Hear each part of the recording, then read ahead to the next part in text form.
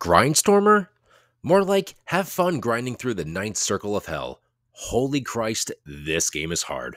But I love it, and it's one of my favorite Sega Genesis games. If you're into vertical shooters, or just shmups in general, shit man, you clicked on the right video. Released on the Genesis in 1994, this game is regarded by many to be one of the first examples of a bullet hell shoot 'em up, and golly gee willikers, they ain't wrong.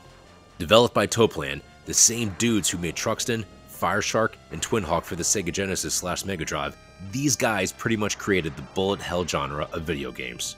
They also made Batsugun! Batsugun! Pretty much Grindstormer is a watered down version of Batsugun, if that makes any sense, but that's not a bad thing.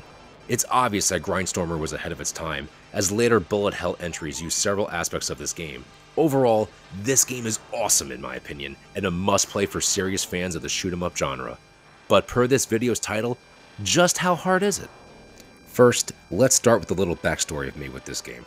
Grindstormer was the first shoot 'em up that I owned on the Genesis, and the second one overall, right behind River Raid on the Atari 2600.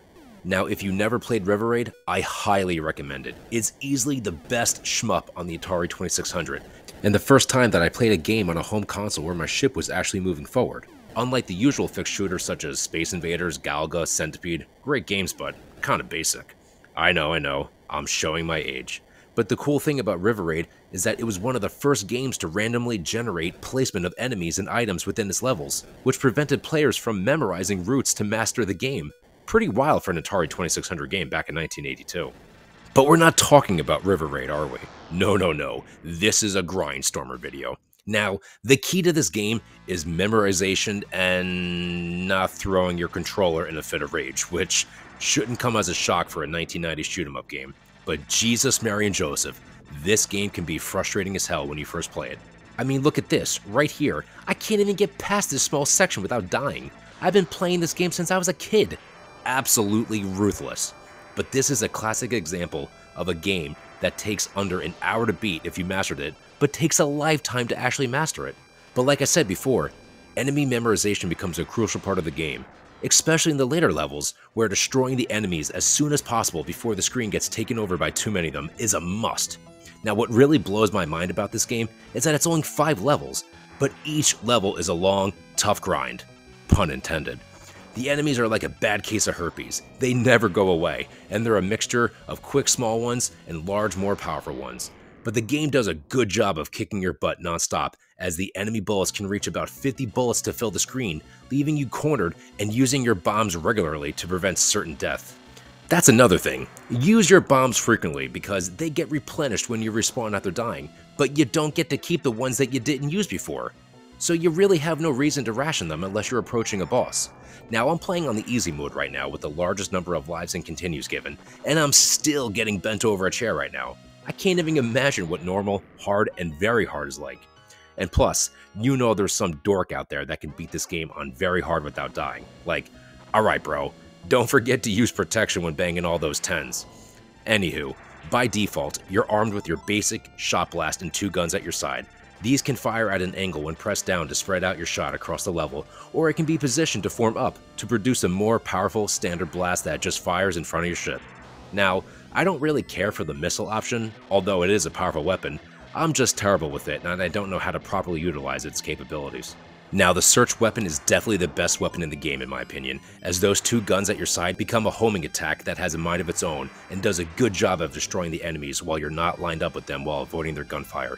However, the homing missiles do have a tendency to attack more powerful enemies for an extended period, leaving you exposed to little faster ones which could be destroyed with one shot. Power specials increase your strength of your weapons, and of course, like in Gradius, or Gradius, you have your speed-ups. But that's the beautiful thing about this game, limited options with your weapons, but each weapon is more effective in certain areas, which is where your memorization comes in. You have to learn its specific level design and use it as a strategy. One hit means death, and sends you back to a checkpoint, which are plentiful thankfully.